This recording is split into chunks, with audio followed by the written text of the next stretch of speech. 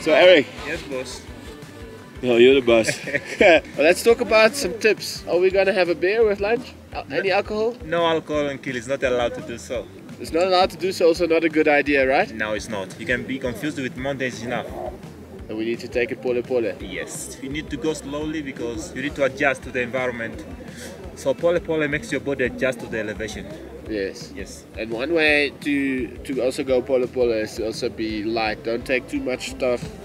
Don't carry too much weight. You have to bring only necessary stuff to Kili. And you need to have some space for some water because you need to stay hydrated all the time, right? Yes, you need to drink because you are sweating always. So you need to take back water by drinking. And then of course you also need a power bank, I think, right? Because we don't have power here, so you need to bring a power bank. Yeah, especially if you're on an 8 or 9 day route.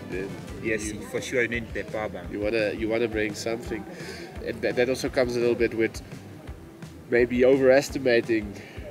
Don't Underestimating. I was saying over, but don't underestimate it because Kili is big, right? You need to make preparation for this. You need to get ready to this, yes. And then, yeah, the sun is shining, but it's cold. Sometimes cold, so you need to stay warm.